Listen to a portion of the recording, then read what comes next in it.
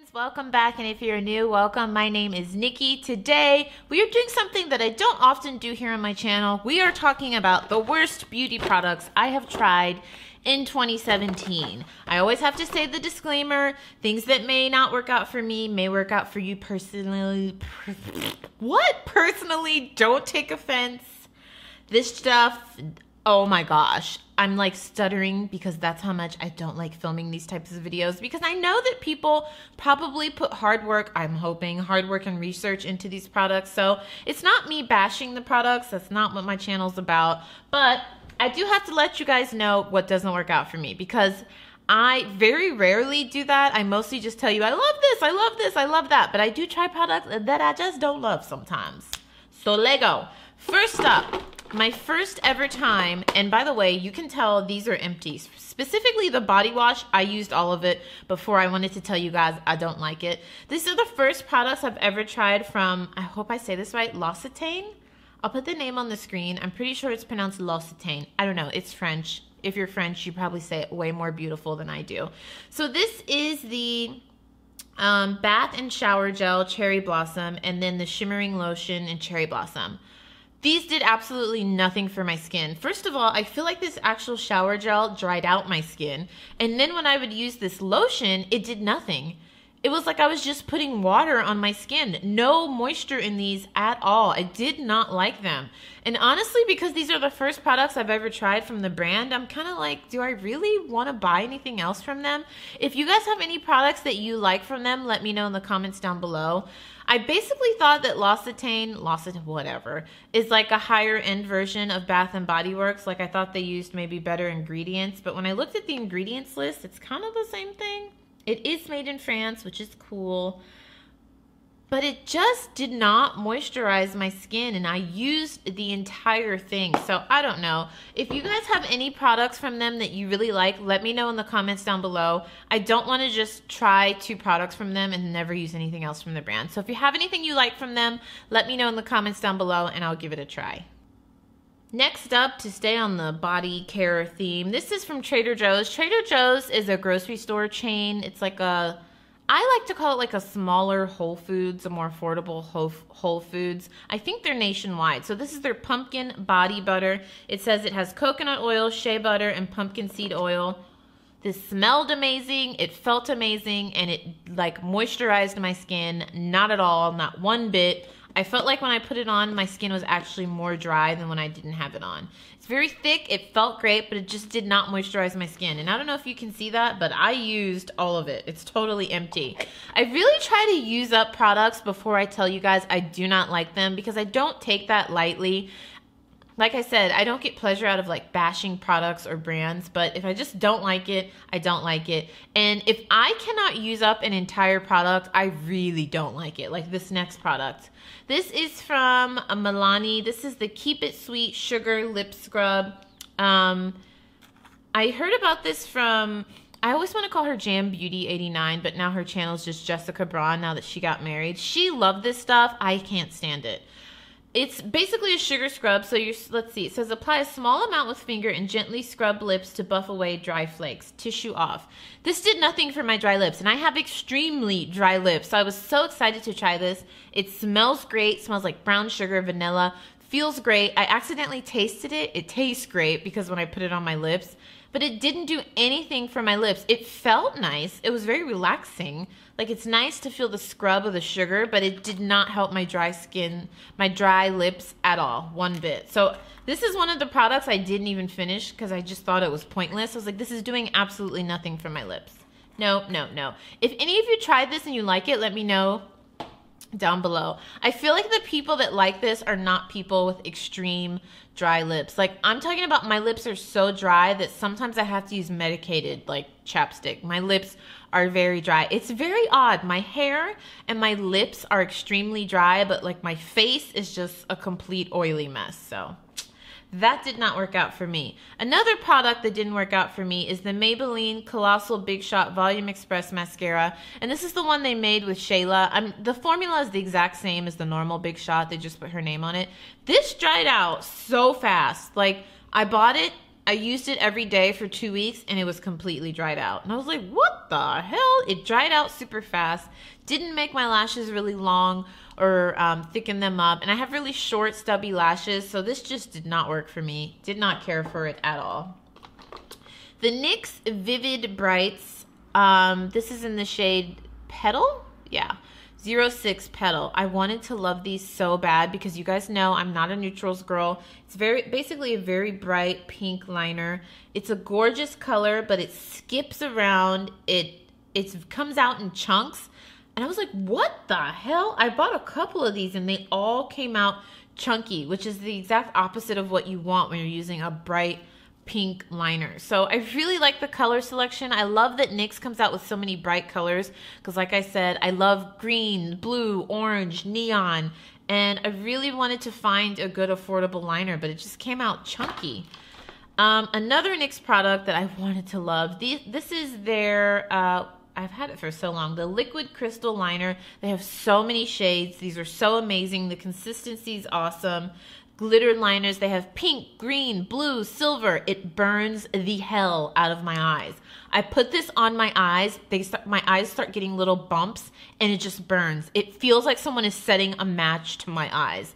Now, this probably doesn't happen for the majority of people, but I have very sensitive eyes. I'm allergic to something in here. It's horrible. I wish I could use it because I love the pigmentation. I love the consistency. I love the color selection of those glitter liners, but I've tried many different colors and it burns. It literally feels like someone put like lighter fluid lining my eye and set it on fire. I'm not exaggerating. That's how bad it feels. I have to stay a hell away from that. I'm wondering, when I put it on my hand, it doesn't agitate my hands, but my eyes are very, very sensitive. Next up are these stupid, I always say, I'm not a bashing channel, and I'm like, these stupid pieces of crap, these silly sponges. I tried silly sponges, beauty blenders, silly sponges to put on foundation. I just don't like them. It just smears the makeup. Basically, you're supposed to use this to put like foundation concealer on your face like a sponge. It's supposed to be cleaner, easier. No. Goodbye. Moving on. I got this early in 2017. This is Pure, not P-U-R Cosmetics, but P-U-R-E Cosmetics Buff Collection. This came in a BoxyCharm, I think.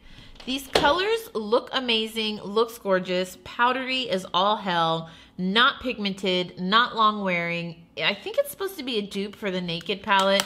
I just couldn't get down with it. I tried to use it many, many times. Did not like it. Next up, we have the e.l.f. Peach Please. I think it's an eyeshadow palette. I picked it up from CVS. Not pigmented at all. The colors basically just blend together. It's very powdery, wasn't super pigmented. You can see on my skin tone, there's the swatches. You can barely see it. It just all blended into nothingness. No. I've never really been a fan of e.l.f.'s eyeshadows. I need to try some of their new formulations. This came in a BoxyCharm. This is from Beaute, B-E-A-U-T-E Basics. It just fell apart. I never even used it. I literally just took it out of the BoxyCharm and that happened. So I was like, oh, okay. And you can see the glue and everything. I guess they didn't glue it on properly. Okay, no. This I picked up from a beauty supply store. It still has the sticker on it. It says it was $2.99. This is a blush palette, and I guess the brand is called She Makeup. It just says S-H-E Makeup. Yeah, She Makeup, and this is their mineral blush. This is a hot ass mess. It's just a mess. The colors are not pigmented at all. Super powdery. Like, I put it on my face, and it just fell off of my face. And I was like, what the hell is this? It's just a mess. It's just a mess. And it's a shame because I was like, maybe I could recommend this to the peeps. It's $2.99. It's affordable. It's huge. I cannot. I can recommend that to the trash can. No. Next up, this is a new purchase that I'll be getting rid of. This is the Simply Me Beauty. I featured this in the 7-Eleven makeup. This is 7-Eleven Makeup's brand. This is the color Dark. This is the darkest color they have. And let me show it to you, friends. This is not dark. I don't know why I just put so much on. That is light. So that's the darkest shade they have. totally not usable for me at all, so that'll be going in the trash. I would pass it on, but I don't know anyone that's this shade exactly. Everyone I know is either too light for this or too dark. So next up we have the Illamasqua Paranormal eyeshadow, and let me show. I've had this for a while. I think I bought this in the beginning of 2017. First of all of the colors are falling out. I don't know if you can see. They just fell out. Like, that just happened. And they're like these cream, basically cream colors. Like, here's the orange color. Let me show you. Let's see if I can even get a good swatch. I tried to use this so many times. The colors just were not showing up pigmented. It looks okay there, but let me show you a swatch. Like, just not pigmented at all. Super odd formula. I guess they're supposed to be a cream shadow color. They're swatching okay right now because I'm literally like pushing my finger into them. They just fell apart. They're a mess. They move too much. So no on that one. Next up from Ardell, we have the Double Up lashes. These are top and bottom lashes. These are crazy. First of all, the top lashes look like a freaking cattail. And then the bottom lashes are so small and tiny, which I guess is supposed to be good, but they wouldn't stick onto my eyes. They were a mess. I'll never try these again. I've always wanted to try bottom lashes because my bottom lashes are so short and stubby, but I think from my eye shape, they just don't work. Next up, we have from Ofra. This is the Fix Line eyeliner, and this is in the shade... It doesn't have a shade name, but it's a bright orange shade. It dried out in less than like 3 days. I opened it and it started drying out, and it's super chalky and crumbly. I tried to use it as an eyeliner and it's basically turned to clay. It's very odd. I bought this on, I think, Haute Look when it was on sale. That was a mess. Just a crumbly, hot mess. And then lastly, from NYX Cosmetics, we have their, I cannot read it. This is, oh my gosh, the Color Payoff Effect Studio Dramatic Liner. And this is in Extreme Plum Purple. This is beautiful. I don't know what about NYX eye products that I'm allergic to. It's a beautiful purple liner that goes on amazing. The consistency is great. Burns the hell out of my eyes.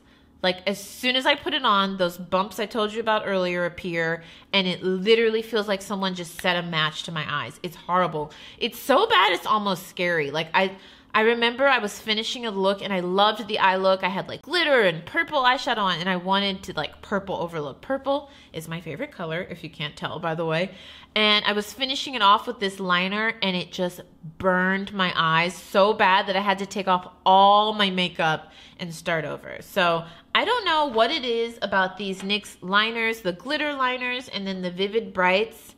They burn my eyes. I keep trying too because they come out with such great colors, super affordable, burn the hell out of my eyes. So that's it from me, friends. Those are all the products that did not work out for me last year. Let me know down below if you've tried any of those, if you like them, some products you tried last year that you don't like.